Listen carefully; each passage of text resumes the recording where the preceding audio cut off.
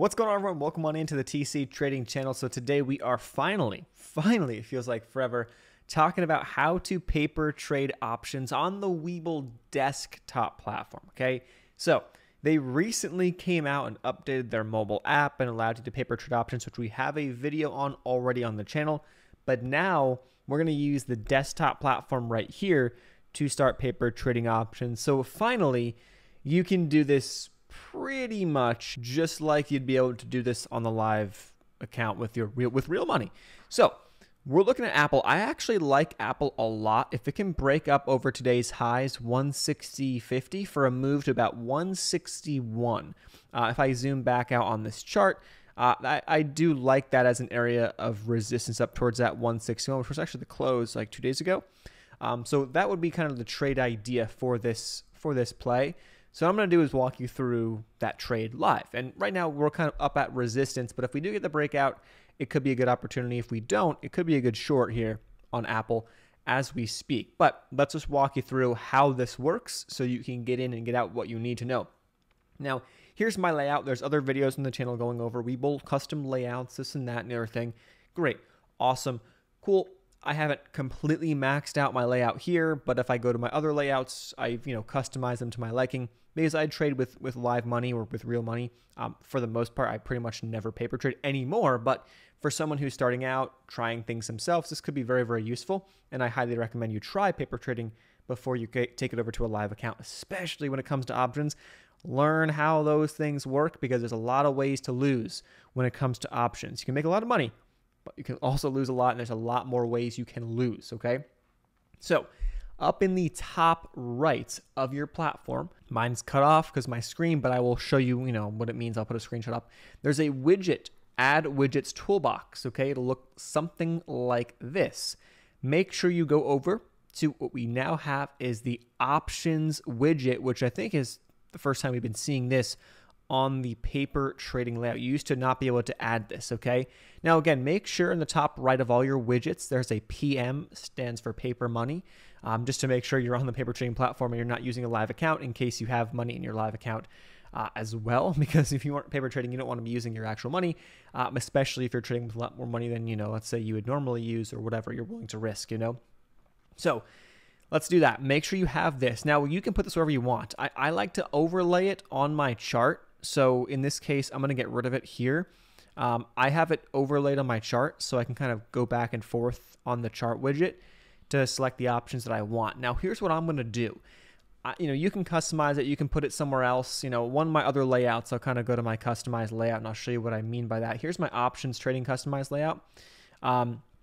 So what I have here is I can pull up the ticker symbol of here's one way to do it, of a stock I'm looking at. For example, here's SPY. Then on the right-hand side, I will also pull up that stock. But then what I'm going to do is I'm going to go to the option chain and then select the option that I want to for SPY.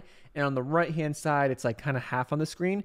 My order entry, order book level 2, all that is connected to my right widget or the right big square box widget, which is connected to this option widget right here. So whatever option I select here will then auto-populate through my, classic trade, my order book level 2, and my time in sales. So I'll be able to watch and follow the data for that specific contract.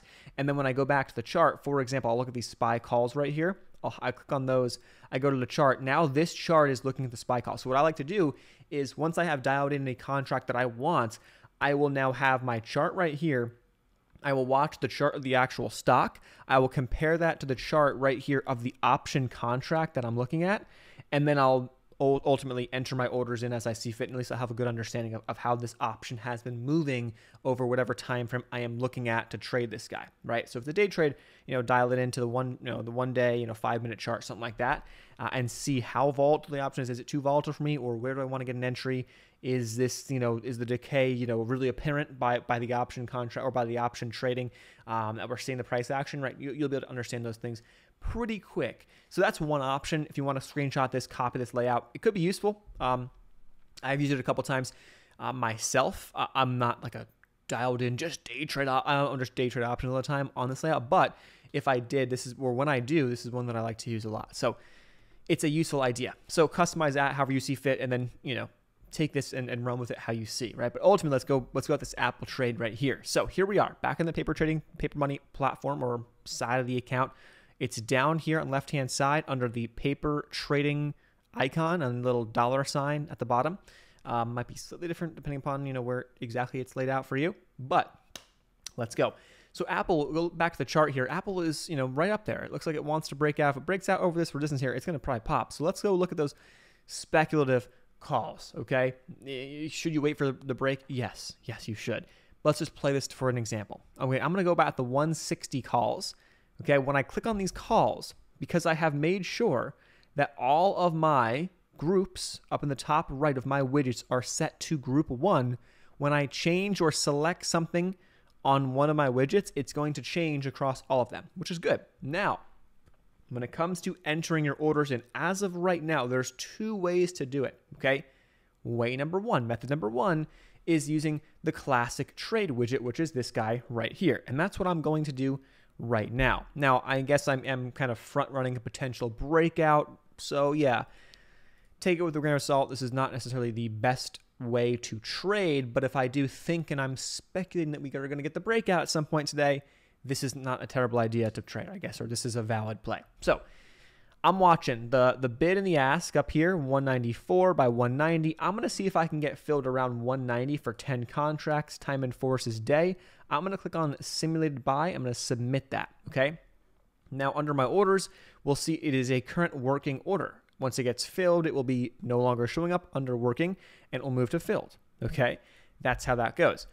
Let's see if we can get filled. Right now, the bid and ask are, just north of where my limit order is. So give it a few minutes here. If I have to adjust it, I will. But I'm looking to see if I can get filled. Now, what I'm going to do really quick, my order on Apple got filled. So we're in. We are now in. Okay, boom, just like that. Now we have a position right here. Here are Apple 160. Now I can kind of highlight these guys and look at the chart for these options. Here are the options. If we break out over the high of the day, which is what I'm looking for, this is going to move quite substantially to the upside, okay? So now what I'll do is I'll go back to the Apple chart, and we'll watch it, okay? We'll watch it. So now we'll watch Apple. I'm looking for Apple to move to 161. If we get that, that's when I'm going to take my profits on this trade. And ideally, I'd want to see it holding up over about 160. So, your risk reward here is like kind of 1-to-1 or just a little bit better than 1-to-1. I got in around this 140 or 160.35 area or so. I'm going to risk 35 cents to the downside, and I'm taking profits at about, what is that? Do the math. 65 cents upside. It's actually not bad, not a terrible risk rewards. Now, let it play out. There's 2 ways that after this trade kind of goes through, and kind of show you guys how it works, I will then walk you through the other way to enter your orders and all that good stuff. So really quick too here, while we're in this trade, there's 2 ways to exit. We're getting very close to that breakout here over that 160.50 area. There's 2 ways to exit. If I go to my positions and click on the 3 dots to the left-hand side of my position, it'll open, or it'll now select that as the option contract. Now it'll populate the chart. It'll populate it everywhere where I have set to group 1. So I can go back into my classic trade widget, this guy on the right-hand side right here, and I can go ahead and sell my contracts. Make sure that you have the option contract selected right here that you're currently in, okay? Make sure that that's on the screen. So I would go ahead and sell this just like I would sell a stock, pick my limit price, set all that good stuff. Right now, we see that Apple's now falling off, so it's getting rejected here, kind of a false breakout move. Maybe I need to go cut a loss, right? If I need to do that, I will go in here and I will enter my order, enter the limit price that I want to, and set my order up and exit the trade as I see fit. There's another way to do it. If I pull up the widgets again and I go over to paper and I go over to order entry, here's another way that you can get into and out of positions. If I go to enter an order, I'll have to make sure I specify the ticker symbol, the option contract, whatever. I hate using the order entry like this. I love the classic trade. In terms of what I prefer, I much prefer the classic trade widget. It's so much easier to use. This is going to be a little more confusing or complicated, but it could be an option, not an idea. So make sure you set this to group 1, for example, which actually, by the way, I got it down here in the bottom of my screen so we can kind of see that. Let me get rid of it right here in the middle, but I have it down here towards the bottom so I can get in and get out, whatever I want to do on the regular order entry down here. So right now we are selected. I hit those three dots and I've selected the option contract that I'm currently in. And so I could also go ahead, enter my limit price, all that good stuff on this contract, okay, if I wanted to. Ultimately, I like using the classic trade, but those are the two options as of right now in terms of entering positions. You see down here the active trade, it's not going to work. These aren't actually bright, they're not highlighted yet, so these are not going to work. They're dull, so they're not allowing you to use the classic trade or the active trade, sorry, as of right now on the paper trading platform. So you can only really use, at least I would say, I would much prefer just using the classic trade widget right here to enter your orders, market orders or limit orders, and then time enforced either a GTC or a good till day. Now, you can't use stops. You can't do that stuff in the paper trading, platform or on the paper trading platform right now. Maybe that's something that will change, but as of right now, you can't do the stops, and it's pretty much just limit orders, market orders, and I would probably get familiar with just using limit orders. That's what I like to use the most, and it's probably the most effective way to get in and out at the price points that you want, but that's how it kind of goes. So again, right now on this Apple trade, let me jump back and check on how the actual stock is doing. We've broken down below the area that I wanted to see it hold. So what now I would like to do here is take the loss, right? So taking the loss, I'm going to go into my contract, my order entry right here, where I'll make sure I select, hit those three dots. I'll select the option contract that I want to get out of. I'm going to click on the 10, make sure I have a position of 10. I'm going to sell 10 of the contracts, okay? Again, it's under my positions tab right here. I can scroll through and see if a quantity of 10, my market value, all of that stuff. Tells me my average price, last price, all of that. If I want to get out, I'm going to specify a limit price, let's say 176, and then I'm going to get out. Now, this limit price is going to move unless I'm on it and editing actively.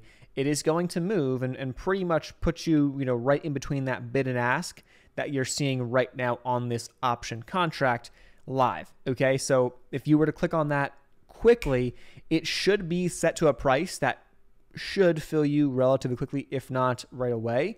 The only problem is that if the stock moves, seconds after you enter the order and it moves against you in a pretty big direction, then make sure you have to go back and edit your order, which you can go ahead and do so pretty easily.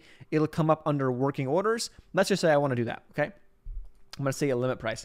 I'm going to set a limit price on this right now at, let's just say 1.9. Let's see if I can get like 1.95. I'm going to just use the little dial here. And one more quick thing to also mention.